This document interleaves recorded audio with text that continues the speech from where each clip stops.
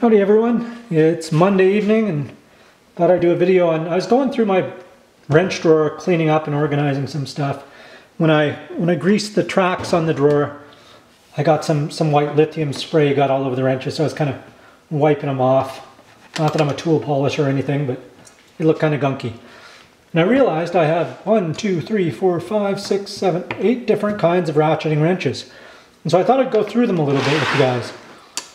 The first and my favorite and my oldest and probably most used are my Blue Point. And this is an 18mm Blue Point reversible ratcheting wrench. And it's just awesome. I mean, I don't use them to break rusty tight bolts, but I've never broken one. And they've just been awesome. I think new on the truck, these are $280. I bought them used off a guy for 90 bucks for the set. And they've been awesome, well worth it.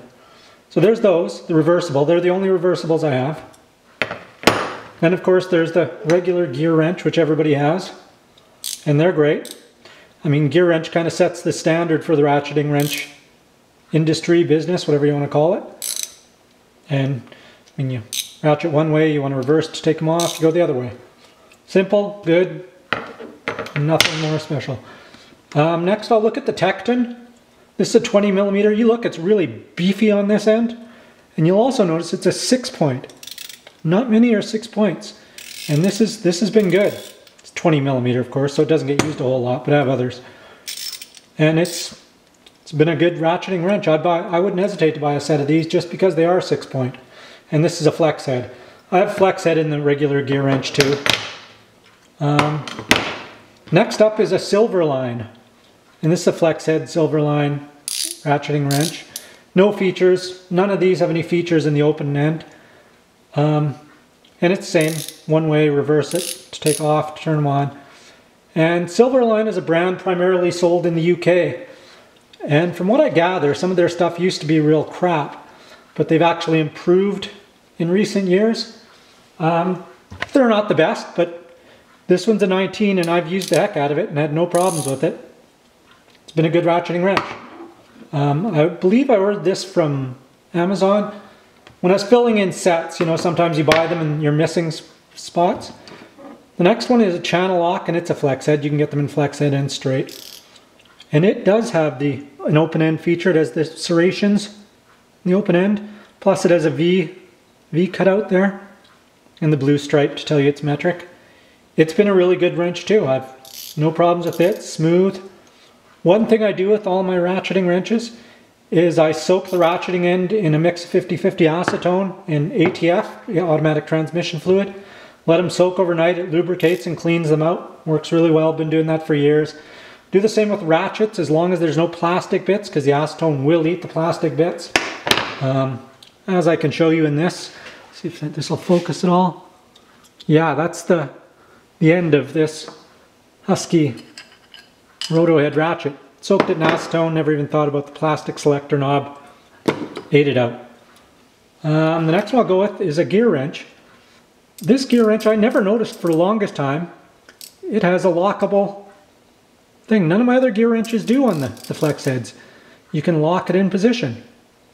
That's really cool. I've never noticed that in any of my other ones. None of my other ones have it, and I've never seen them anywhere else. Maybe you guys have. Maybe I just don't know what I'm doing. But yeah, that's been a good wrench. So we've got Gearwrench, Channellock, Silverline, Tekton, regular Gearwrench, Blue Point. And then Canadians will know this, Pro Point. It's Princess Auto House brand.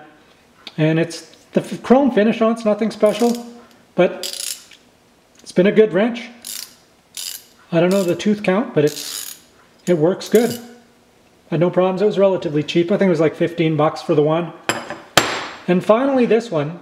I ordered this on Amazon too. Never even paid any attention. It's 11mm flex head ratcheting wrench. It's kind of a satin finish and it has no discernible brand name on it or make. No country of origin, nothing. It's kind of a satin finish. Chrome vanadium 11mm. That's all it says. Now, I haven't used it a whole lot, but it sounds decent. 11mm, it's not going to get used a whole lot. Mostly just to fill in spaces. But I don't know. I don't know who makes it, but there you go. It was a cheapie again to fill in spots. So those are all my different ratcheting wrenches and variations of. Let me know which ones what guys you have. What's your favorite? I think if I had to select one, I'd probably go with the Tekton for the 6-point feature, or the Channellock for the open end feature with the serrations in the open end and the V-groove, the V-cut. They all have the flex heads all have a nice stiff flex head with an Allen key that you can tighten them up or loosen them up as need be. And of course my favorite, the Blue Point.